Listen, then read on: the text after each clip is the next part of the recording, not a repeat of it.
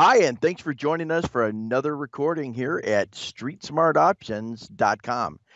Hey, folks, if you're joining us on our Facebook page at our group, we really would appreciate it if you join the free group. The free group is located at Facebook.com/groups/Street Smart Options.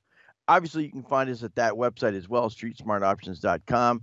And if you're watching us on YouTube, we really appreciate your viewership and we'd love to have you as a subscriber.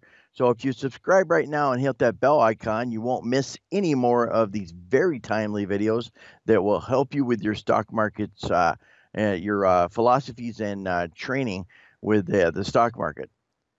With that, I'm going to turn it over to my partner, Jonathan Sherman. Jonathan, you're going to talk about Box tonight, and I know you've highlighted that in our free group on Facebook several times. You first started talking about it, if I remember correctly, back in May, and then you've updated some things.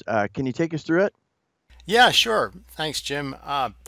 So Box is a company that provides content management software. It's a cloud-based software company that sells its products to institutions, to companies, and basically enables them to securely access content in the cloud at any time from anywhere.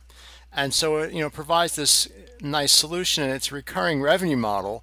They do about 500 million in annual sales, and the thing that really caught institutional investors' attention was the fact that it's a closet artificial intelligence play. They have artificial intelligence software and technology that they can extend into other markets beyond this content management area. And so institutions see this as a potential for the future. Now, the company itself, if you go to their financials on Yahoo, and I do a lot of research on Yahoo, you go to the financials here, and I'll find them in a minute as I scurry around.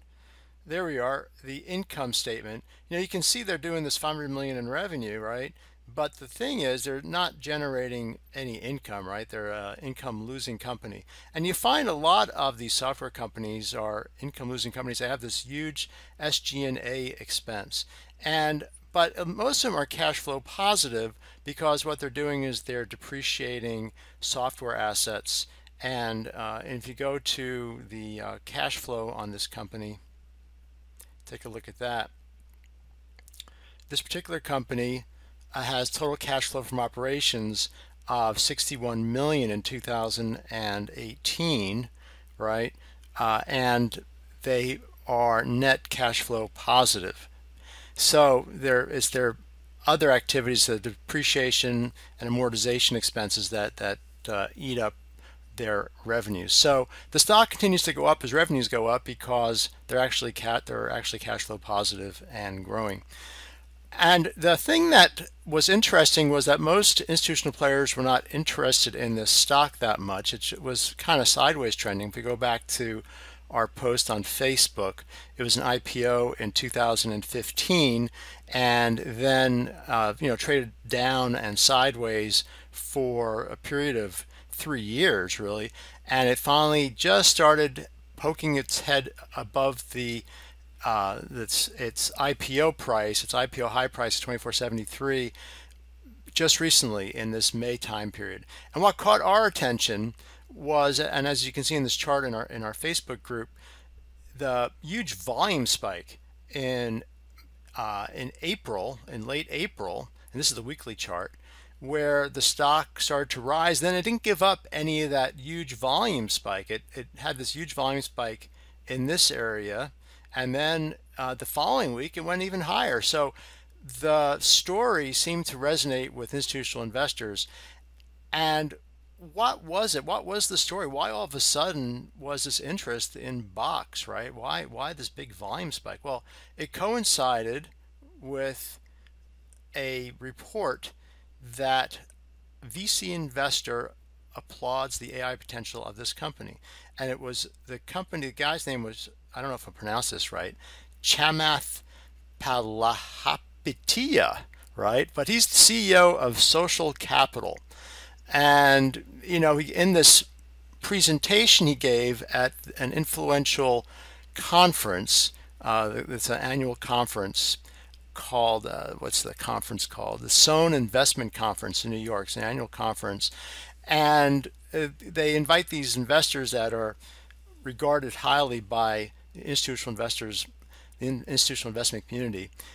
And he talked about Box as being, quote unquote, incredibly cheap and undervalued.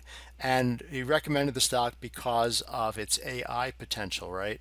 So, looking at the earnings, was negative earnings, but had a nice recurring revenue model, and it turned cash flow positive. But it was this AI thing that really caught his attention, and obviously other people saw that it had potential as well, which is why the stock started to rise. So, jump ahead to today. We can take a look at what Box did. So we talked about it here in the end of May, I should say the beginning of May, May 4th. We talked about it over here before it made a new high and suggested that, it might be a good momentum play. The market was trending higher and looked like a good time to start getting involved. And sure enough, this week it popped from 24 to nearly 30 the week after we recommended it to our followers. And people could have gotten involved in one of two ways. They could have done a bull call spread on this, maybe taken the maybe the 2022 or 2024, I should say, bull call spread, maybe 2 months out, or they could have just taken a deep in the money call option and maybe taking the 20 deep in the money call option and made a profit on this momentum play. They would have gotten maybe 50-80% return in just a week or two on a deep in the money call option there. So, and then but since then it's really traded sideways to down. It hasn't done anything else since then. So the profit was just maybe a 2-week trade in this thing, and that was it. Now there may be more potential in this thing going forward. Right now, as we speak, in late June 2018, the market is in a downtrend, an intermediate term correction. The overall market's been in a bull market since the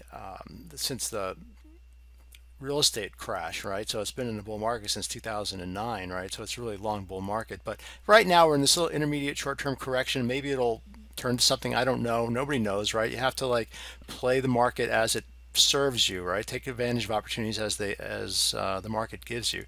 So right now, this is consolidating again. This box is consolidating again. And we suggested that because it's at this 10-week moving average again, this blue line, it might be a good time to get involved again with a bull call spread. And we're not suggesting people do a deep in the money call option right now because the market's kind of choppy to down.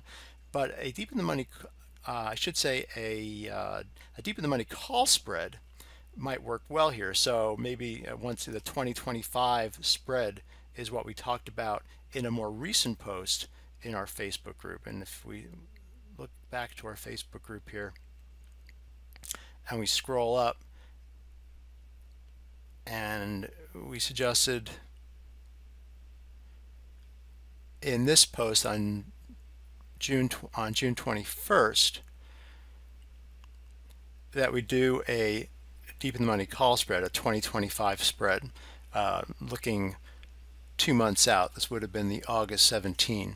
So we don't know yet whether that's going to work out, but it seems like a good bet given the potential in the company and the way institutions have viewed it. And it seems to be holding up better than the overall market, which has been under pressure for the last few weeks. So that's Box in a nutshell. And if you we have recommendations like this, and we talk about stocks like this in our Facebook group on a regular basis, and come join us, and we'd love to have you and talk with you and share what we have to offer. Fantastic, Jonathan. I appreciate that.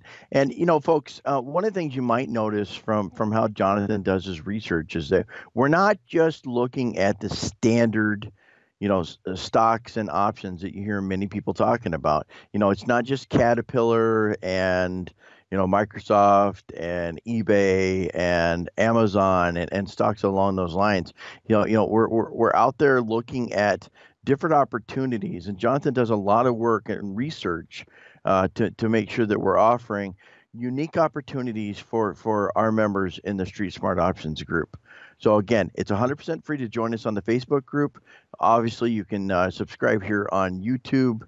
And if you should need anything at all, feel free to leave us a comment. You can always look us up and take a look at our program that we offer on our website, streetsmartoptions.com.